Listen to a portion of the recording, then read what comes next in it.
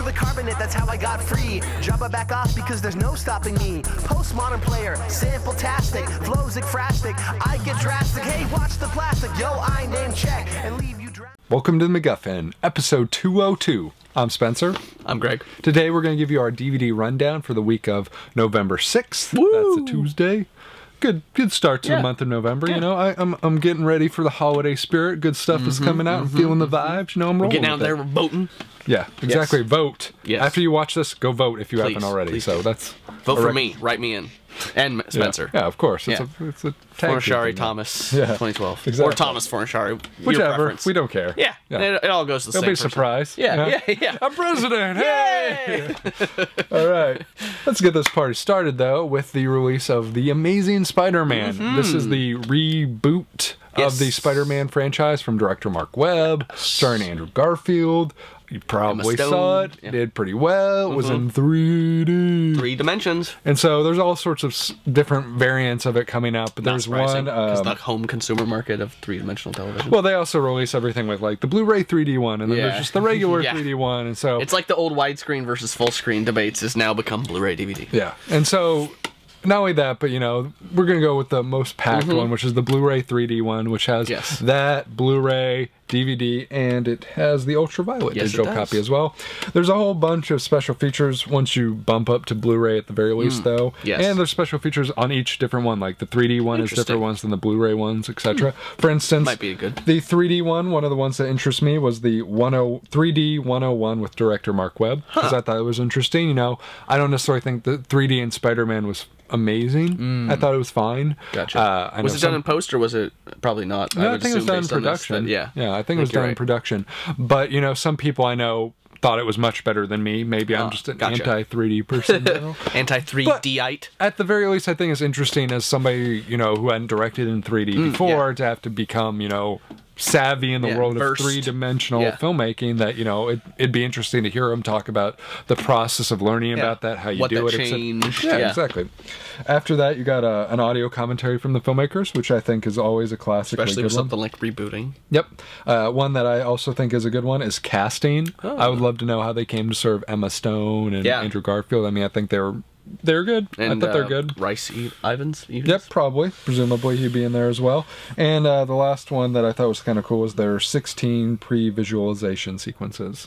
And believe me, this is not all of them. There's tons and tons of stuff there's more. Just There's some of the stunt highlights. rehearsals, development and direction, on location, blah, blah, blah, costumes. Yeah. So, I mean, if you're a fan of the movies, this is incredibly comprehensive, and it'll set you up on every format that is out there right now. Pretty much. So, yeah, it'll be good to rolling. go. Yep. Next up, one that is becoming a modern holiday classic, Arthur Christmas.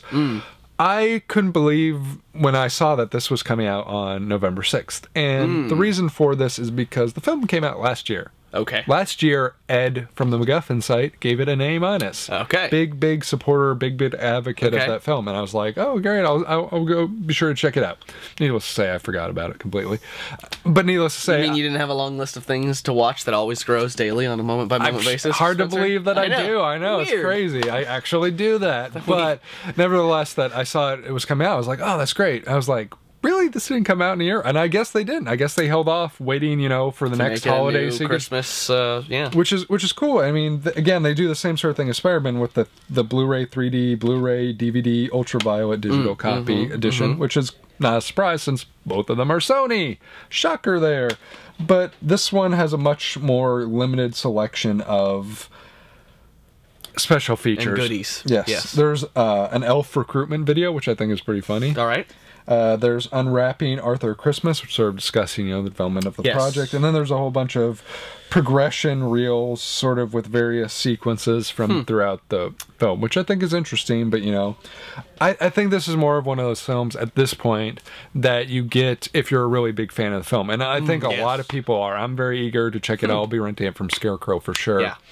But in terms of like special features and all that sort of stuff, if you're sort of hemming and hawing on the fence, I don't think there's really enough necessarily to push me over fully.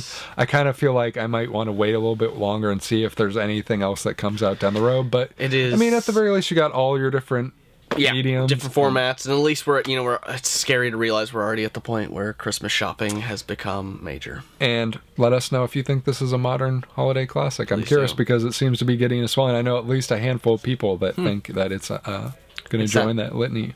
Christmas Story 2? It's not on there, surprisingly. Yes. No, that did not make it on there somehow. Moving right along, though, we're going to talk about the collector's edition of They Live. Yes. This is coming out from Shout Factory. And Shout Factory, for those of you who don't know, we've spoken about a lot before. Oh, man, totally. But they're essentially in the same vein as somebody like Criterion. Yes. Maybe not as prestigious as Criterion in terms of the films and TV Maybe shows more they indie and underground vein of what the kinds of things and they I think they choose do to more enforce. TV as well. Yeah. They were big Mystery Science Theater promoters. They have great stuff, but they do a good job of packaging everything. Very much and, so. you know, having special features and stuff like that. So they're sort of in that same vein. And they're doing a release of They Live, the John Carpenter Alien classic. Rowdy Piper. Rowdy Piper. Chew bubble gum and a lot of bubble gum. One of the top 5 fights of all time, according to the MacGuffin list. Recreated in South Park. Yes. Shot for shot. Exactly, which was awesome. Cripple fight. Yeah. Needless to say, this has been released before as a collector's edition. I went actually through and just to check and see what is different and what's new or whatever, what's interesting. Look at him. Yep, check it out. They have, as you might expect from before, there's an audio commentary with John Carpenter and Roddy Piper. There's an interview with John Carpenter. There's an interview with Keith David, and there's an interview with Meg Foster. Neither of which existed before on the previous releases. Cool. There is already looking good. A special featurette on the visual style, stunts, and music of the film, which was not there before. There's a 2012 cast reunion Q&A. Nice. With Roddy Piper, Keith David, and Meg Foster. Obviously, that did not occur before. Obviously, when they probably filmed or recorded the commentaries, too. They're like, hey, since you're all here. I think the commentary existed before. Oh, okay. Just not on the... Or there was one before on like the previous a laser release. disc or something. I think it was a DVD, but it was like 2003 or something like that. So it was a long time ago.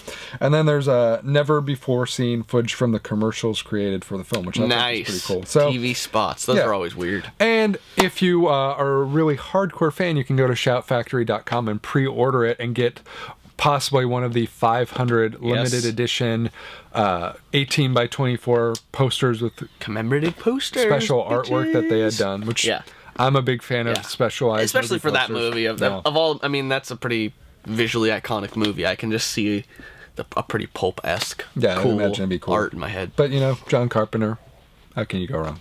Exactly. How can you? Yes. Finally, we're going to talk about the Criterion release of Rashomon. Again, you might be saying this has been previous released. Yes. And it has on Criterion before.